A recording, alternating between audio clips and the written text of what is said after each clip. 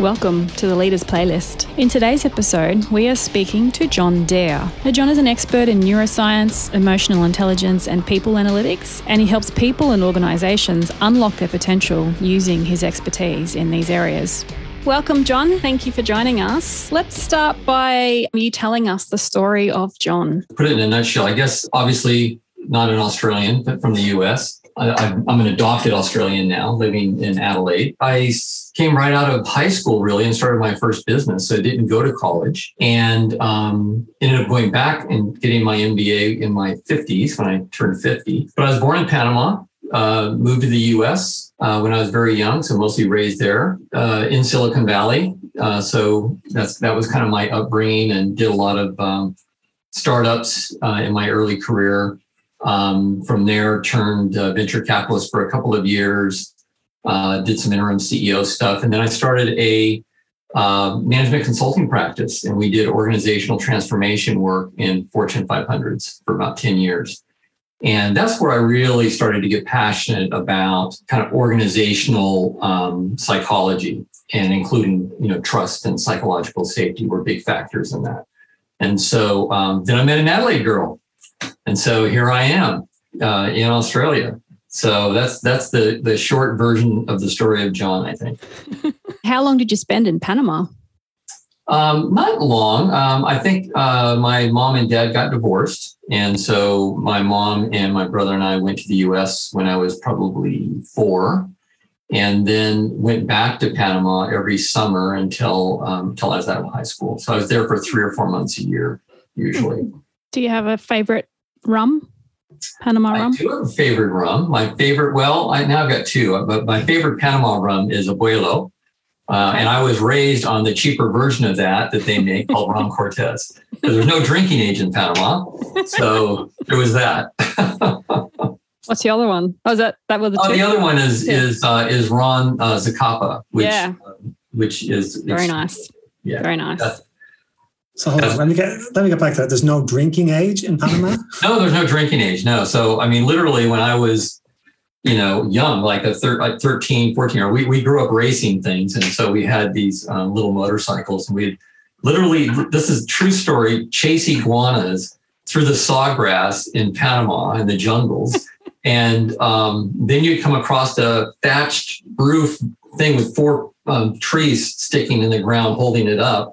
And, this shaky looking bar inside. And we'd go in there and buy Panama beer for a nickel for a 10-ounce bottle, or a dime for a 20-ounce bottle, and get back on our little bikes and race around. I was probably 13. I feel my child has been robbed somehow. Yeah. Chasing iguanas through jungle. Literally. It was a great childhood, honestly. That is awesome. Very cool. Our topic today is trust. And you mentioned in your story how you began to take a little bit more interest in trust and psychological safety. What does trust mean to you? Trust is an emotion, which most people don't think of it that way, but trust is actually an emotion that builds between 2 people. And in the context of organizational work, or even as an individual, I suppose, if you think about Maslow's hierarchy of needs, trust is a primary emotion that helps us discern if we're safe or not safe. So we're wired for safety as human beings. And this is the emotion that actually tells us if we're in a situation where we're safe or not. And we do that through a word called trust, is what we call it, right? And so people that we trust, we're able to be more open and free with, and people that we don't trust, we close down. I think when you really think about what trust is, then it's actually essential, and it's a key part of every relationship that we have and every single thing that we do. How important is trust in creating psychological safety? So one way to think about it is that psychological safety is the environment, right? So you can think of it culture, even like within an organization. So it's the environment that we're in. And trust is this emotion between 2 people. So psychological safety then really is a term that I believe Amy Edmondson, who's a professor at Harvard University, came up with in her research. She's been studying that for about 20 years now, and really speaking to it in the sense that, do you feel safe in your environment, to be able to speak up, to actually play full out, make mistakes, and not feel that there's some type of retribution or that you're going to be, harmed or humiliated in some way within the organization, within your team. This actually, I think, is where the real challenge in organizations comes in around this whole topic, because we're moving from command and control, authoritative leadership or power over leadership, and primarily leader by title, right? Not leader by action, but leader by title. And that is based on fear and intimidation. And so leaders that are more authoritative leaders actually induce fear and intimidation. That actually releases cortisol in our brain, which creates anxiety. So this is a massive issue. We're transitioning to some new type of leadership, and everybody's trying to kind of coin that. I've heard empathic leadership, social leadership, authentic leadership, conscious leadership. I mean, there's just all kinds of names of them, but they're all trying to define leadership styles that are power with styles, where we're actually enabling people to perform. And this, if we look at it from a neuroscience perspective, is actually, for me, it's fascinating. For many people, it's probably boring, but it's interesting because those types of leadership styles actually build trust. They release oxytocin in the brain, which is the hormone of trust and love, trust and relationships, and allow employees to actually flourish. And I mean, literally, not only does it increase performance, it increases well-being. There's actually a 62% correlation, which is an absolute direct correlation between the level of trust in an organization and performance output, right? So there's an absolute correlation. Yet we still see organizations struggling to make this transition, or leaders struggling to make this transition. And it can be a generational thing that's happening, but it's also that under stress, we go to what we know. This probably started about 3 or 4 or 5 years ago, but then the pandemic hits and everybody's in crisis mode. And so just the fear and uncertainty that's all created has created massive mental health challenges across the board. And leaders have really gone into kind of self-protection and kind of a fight mode, if you will, right? And so that's been I think it's actually detracted from our ability to make a more rapid shift in leadership styles globally. So I think it's been a real issue for us. Yeah, it's been a bit of a whirlwind 18 months, hasn't it? And I've seen a bit of a reaction to that in leadership. And just getting curious to know, how important is it to build that connection as a leader with your direct reports or your teams to be able to kind of help with that trust? I think it's absolutely essential. It's interesting. There's a guy named Edelman who does a annual survey, global survey, and he breaks it down by country, by region, and then at the global level, of course, and all about trust, measuring trust. And he measures it across 4 domains. He looks at media, trust in education, trust in government, and trust in corporates. And what was really interesting about the 2021 report is that it showed that people are looking to corporate leadership to solve social problems, right? So looking at corporate leadership to solve social problems. That's the first time that's ever happened. It says that people are looking at government and educational institutions and media as more untrustworthy to start with, right? So their trust is declining and not able to actually take action for change, which is not surprising when you really think about it. I mean, the media has been, really hammered from a trust perspective. Governments are so polarized now that they can't get anything done. And much of the media is following suit down political lines. And so the trust with media. So there's really only one place that we go to, most every day in a structure that can actually take action. And that's our businesses, our corporations. And so they're looking to corporations for change, which, gives probably even more power to them than they probably need. So I think there's some really good things about it, or, you could say some challenging things. Have you seen similar things? I mean, when you think about it, sit back and think about it, can you kind of see how that might play out? Yeah, I'm kind of interested where you're going with that. That the other way, it would probably be the other way around a couple of years ago. No one trusted the corporations to take the banks and whatever else after the subprime stuff. Yeah, it's an interesting thing. I don't know if is it the Amazon, the Bezos, and the Elon Musk that they're looking for these guys to save it, or is it your corporation, your local leader? Yeah, I'm not quite sure I've seen it. I think. Yeah. Well, I think. I think where you'll have seen it in the support behind specific social challenges like Black Lives Matter, as an example, or even around gay rights and so forth. Apple comes to mind. I mean, Apple. They were absolutely in the forefront of sponsoring the gay rights parade in San Francisco for years back even. Tim Cook, actually, who's the CEO, is gay, and so I think they've been a real advocate, and rightfully so. They've done very similar things. They've supported their people in the middle of the pandemic. Pandemic hits. They continued, even though they closed all their stores, they continued to pay all their employees. So think about the cost of that, right? They paid all of their employees full salaries. Or full pay, even if they were hourly employees, and they did that because it was the right thing to do. And so there are situations where you see that. I think aside from the space race that's going on between a couple of them, I think Bezos even has done a lot of really philanthropic things, and you can make judgment around Gates at this point, but the Gates Foundation has done massive work in social environments, and some of the impact I think that they're having on the world is much greater than than media, education, or government. Think about technology. There is probably no time in history that somewhere around 50 people, technology people, that literally worked in 3 technology companies in Silicon Valley changed the world that we know today, right? The communication functionality, right? The fact that we're even on this call right now together is a factor of that. Technology has absolutely brought tremendous value to the world. Absolutely, we do not know how to manage it.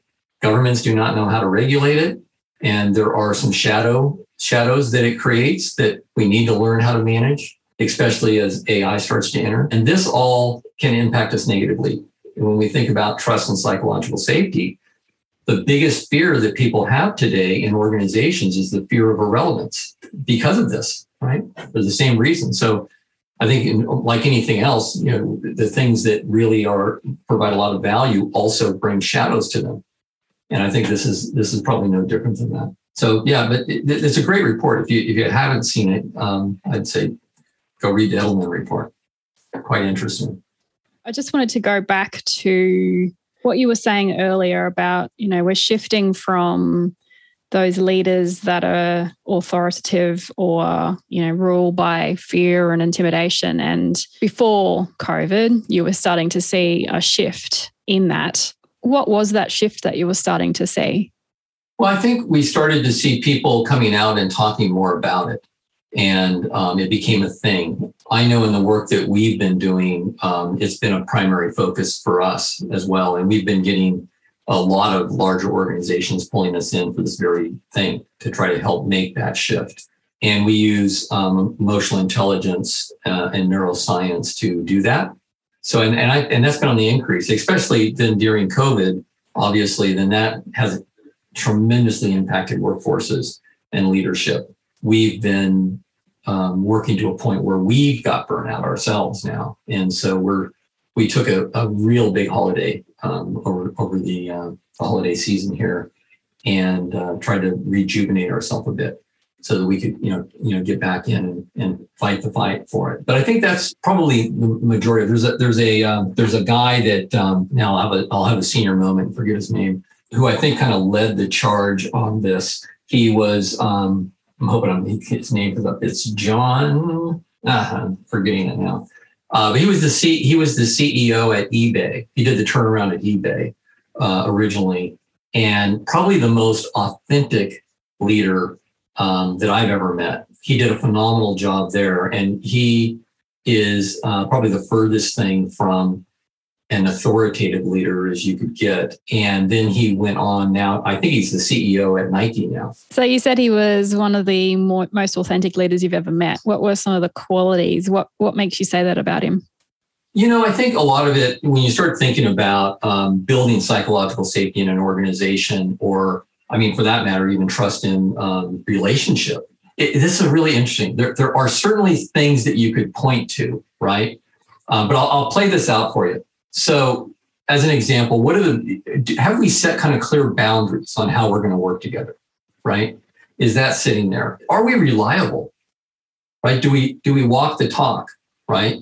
And I think that's probably more important than anything else. Do we have accountability? Are we holding each other accountable to things? And that doesn't mean that it's a blame game when somebody doesn't meet a deadline or meet a KPI. It's about assuming they're doing the best they can, and can we get alongside them and help them be successful, right? So it's always in the how when you start talking about accountability. Is there confidentiality?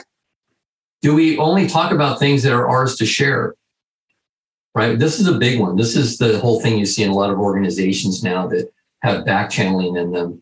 Judgment. Are we non-judgmental, or are we in judgment of others? Generosity. Are we generous with our interpretation of things that transpire, that we see, right? Which links to the judgment thing. Those are all kind of primary factors in building trust. And they're primary factors in authentic leadership. Leaders get in a difficult position because a lot of times they have to make a bad decision, and they're really trying to choose which decision is worse. So they make the least bad decision that they can make based on the circumstances. If you have a situation, and I think COVID has brought this up in a number of ways, in a number of situations. And you think about some of the politicians that are having to navigate this, and they have to come out and make a decision about things that are going to hurt one sector or another for the greater good of the economy, as an example. But that plays out in our corporations every day, where they're having to make a decision that's going to hurt one part of the organization, so that the full organization actually can prosper. And so, if you can be transparent in those times and speak authentically about them, I think that brings a lot of value to it. Now that I've said all of that, right, now I'll put that all in challenge. So we talk about reliability, we talk about accountability. Tell me if you don't have this person in your life. My best friend in the world is a guy that I grew up with. And I would trust him with anything. I would trust him with my kid. I would trust him, with my life, honestly. He's probably the most irresponsible person you'll ever meet. He's never done one thing he said he would do, right? He'll tell me stories about others that he shouldn't be telling me. All the things that I just called out, right? All the things I just called out. But do you not have somebody in your life like that? Yet you trust the person. I'd say Renee would be me. I'm the most unreliable person. And then the question is why? Why is that trust there? I'd have to ask Renee. You're assuming that I trust you. Maybe. I am. One way to think about it is that, and we'll play it off with the two of you then. I would bet you, Dave, that if you were in trouble and you really needed help, that Renee would be there to help you. Yeah, she'd probably pay me out for it, but yeah, she'd help. I'd help first, and then you'd never hear the end of it after that. And that's the thing, right? Does that person have my back? Yeah. We literally, and this is interesting. You think about, like, first impressions are the most important, right? Within less than 3 seconds, when you meet someone, your brain is absolutely evaluating if this is someone that will care for me or care about me, and are they competent? Because if they're not competent, it doesn't matter if they would care for me or not, they won't be able to in the end, right? So our brain is interpreting and evaluating those two factors. And this is why leaders' authenticity is critically important. This is why one of the leading kind of terminologies around this new leadership is empathic leadership, is because people that will care for others, they have a stronger connection. They connect with people very quickly. And as a consequence, if they have the competence in their job, which they probably wouldn't be in that position if they didn't, that combined with the empathy, people want to follow them. Right? I mean, that's the easiest way to say it. People will follow them. It's funny, in a lot of, I do a lot of executive coaching with CEOs, and many of them have lower empathy. I have lower. I like to say I'm empathetically challenged. Low empathy, by the way, is a measurement of people that are uncomfortable with emotional vulnerability. It's not that they don't care. Right. So that's kind of a myth to break right up front. It isn't that people don't care. It's that they are uncomfortable with emotional vulnerability. So the person's uncomfortable with emotional vulnerability, but their view then is that it's easier for me to make hard decisions if I have to let people go or make one of those bad decisions. It's easier for me to do that if I have lower empathy. I can protect myself. I can compartmentalize that. And then my response is always, well, that's the coward's way out. Because if you're making a decision that's actually going to hurt people, you actually need to understand and feel the implications of that. And so we coach to that, because you want to make decisions and you understand what the impact of those decisions are going to be. Otherwise, you get into situations which we've all seen on the news with some of those corporations you were talking about earlier, Dave.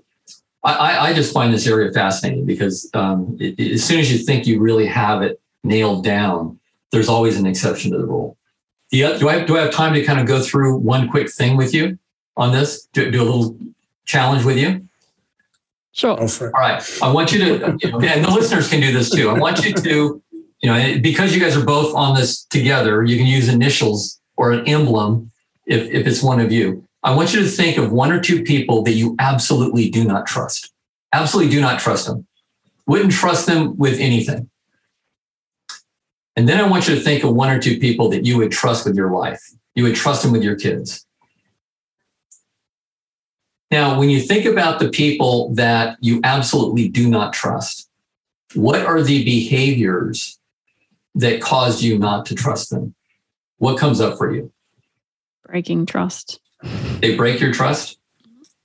Yeah. How do they do that? By, like you said before, sharing stories or telling people things that you don't want repeated. Yep. What else? And you say you don't want them repeated, but they do it anyway. But they do it anyways. Dave, got any? Why do those people, think of those people, why do you not trust them? I go back to your point. I think it's that, 3-second thing. When I met them, I just went, oh, my gut tells me this is not a person who has my interest anywhere in their zone. I'm not even on their spectrum. Right? That's like, they have zero care factor for me. Yeah. It's more all about them. You can tell straight away. But you could go on. You could say that, they're not reliable. They don't do what they say they're going to do. Everything's about them rather than about me. Right? They're narcissistic. I mean, there's all these things that come up, right? What about the people you do trust? What is it about them that would make you trust them so much? They have your back. They have your back. They're there when you need them. They're there when you need them, yeah. What else? They just take time to listen. They show an interest in you. Listen. Yeah, they show interest. Here's the thing that's is interesting about this. So think about those people you don't trust. If they were on the podcast with us right now, would they have put you in that same, would your initials be down there? Would they view you the same way that you view them? It's a no from me. You don't think they would view you the same way? No. It's a tricky one. Yeah, no, I don't think that my name would be down there. You don't think your name would be on there? No. I would bet you money it would be. Because trust is an emotion that builds between two people. So if you don't trust them, they're not going to trust you. It's very unlikely that they would trust you. And the other thing that's interesting about it is that if they were on this call with us right now, would they say the same things that you're saying of the people that they think are untrustworthy and trustworthy and the whole thing? Would they think they're trustworthy? Because I'd say, do you think you're trustworthy? Of course. Well, they would think they're trustworthy too. It's an interesting thing. It's an interesting dynamic. So trust then it's based on our own interpretation. Everything's coming through our own filters, and you're perceiving their actions as untrustworthy, and they may not. In fact, when you talk about gossip or saying things that really aren't their stories to share, many times what really plays out is this. I'm trying to build trust with Dave. So I go to Dave and I go, Dave, did you know that Renee's actually been drinking on the job? Did you know that? Right? Yep, I did. You did? Yeah. Everyone knows that. Everyone does. Everyone knows, right? It's normally wrong. So now when I walk away, do you trust me more or less? Because I've shared that with you. I'd have to say I wouldn't, because I'd be going... Yes, right? Because you're going to think the next time I go talk to someone else, I'm going to say, hey, you know what's going on with Dave? Right? So the act of trying to build trust with you that way actually diminishes trust. Yeah, I agree. Yeah. So it's a very interesting emotion to talk about.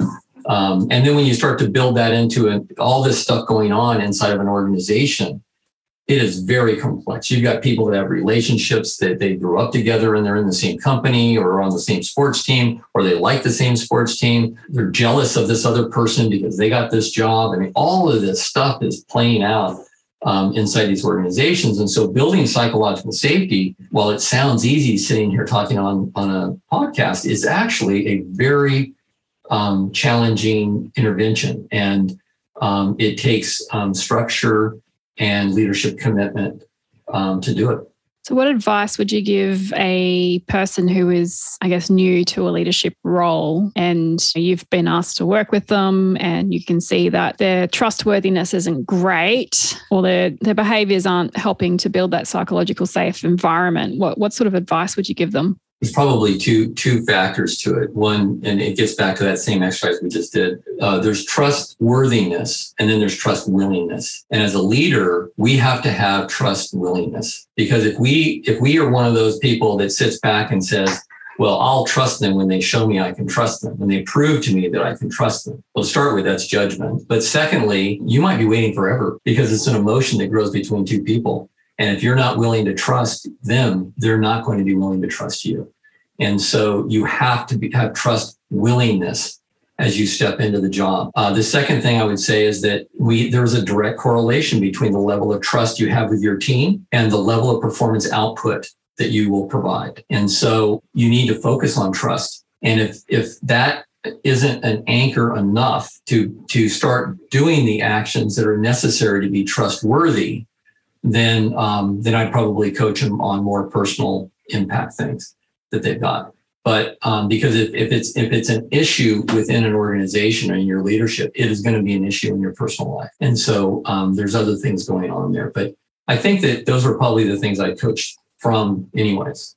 As you know, John, this is the Leaders Playlist. So we ask each of our guests to name a song that helps them get in that mindset or whatever it needs to be for whatever the topic is. But today's topic being trust. What's your go-to song when you want to build trust? For me, to build trust takes authenticity. And so you've got to be who you are, right? You're not going to fake it. We have mirror neurons that if we try to fake it, people feel the incongruency. So we have to be authentic. So mine is my authentic music. I love the 70s and early 80s rock stuff. I love Fleetwood Mac, so it'd be Landslide by Fleetwood Mac. But preferably sang by what's now known as the Chicks, or the Dixie Chicks, right? Yes, I agree. Actually, better than Fleetwood Mac did. But I love both of them. So that'd be my favorite song. Dave, what's yours? I haven't heard that song, or maybe I have, can't remember it. Oh, you would have heard it. I'm going to have to research that one. Yeah, my one actually is sung by two people as well, strangely enough. One, I think, in the 70s and one in the 80s. Lean On Me, I think it was Club Nouveau, had it in the 80s. And Bill Withers, I think, is the guy that sang in the 70s, maybe even 60s, I'm not quite sure. But yeah, that's just that lean on me that, I'll be there for you and then you'll be there for me in the times when I need to lean on you. So that's I've gone Captain Obvious and gone with Matter of Trust by Billy Joel. Because I don't know, when I think of the word trust, that's the first song that comes to my mind anyway. So I just start singing it in my head. I shall be adding that one to the playlist. We've started a playlist, John. So on Spotify, there's a leaders playlist of all of the songs that our guests have said. So I'll add these I'll add both landslides. It's an eclectic collection of songs, isn't it? It is. It's a really weird playlist. But, it's the thought that counts. You could stick it on shuffle. It'll be fun. What book are you reading at the moment, John? 2, actually. One would be Fearless Organizations by Amy Edmondson. And the second would be The 4 Stages of Psychological Safety, and that's by Timothy Clark. Bit of a theme going there. What's your favorite smell, John? Oh, I should be saying my wife when we're out on a date, but probably bacon cooking. I don't know. The two of those together just don't sound right either. So it's a tough choice, mate. It's a tough choice. Bacon always smells better when someone else is cooking it. True. As well. John, as a kid, what was your favorite toy? Rum. That would either be my rum. That would either be my motorcycle, or it would be a fishing rod. But I'll say a fishing rod because I still am very passionate about fishing, and I've given up the racing thing quite a while ago. What TV show are you currently binging? Binging would be Ozark on Netflix. Yeah, there's a few of them that I really like, but yeah, that's full on. So the end of the world is coming. What's the last thing that you do?